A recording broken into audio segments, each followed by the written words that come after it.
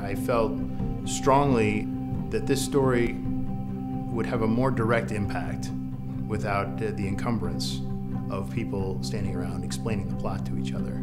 Well, when you play something without dialogue, you think, oh, you have to be so showy in front of the camera, and really that's not the truth. I mean, camera picks up everything. When you're not speaking, you have to show something. So in the end, it was a balance between not being a mime and being truthful.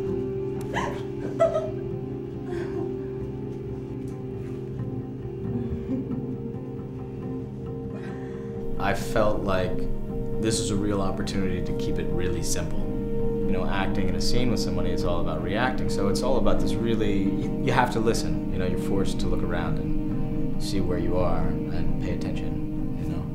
And then whatever comes out of that, I think, is going to be, you know, the most honest thing.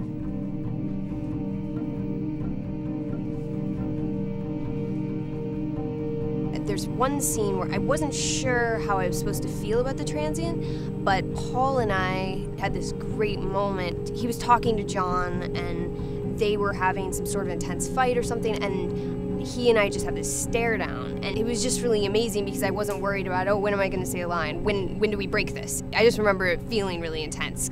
The opportunity to make a movie where you don't have to answer to levels and levels of producers and companies, where you can truly make a story that you're passionate about in a way that you're passionate about making it, is really the whole reason for doing independent film.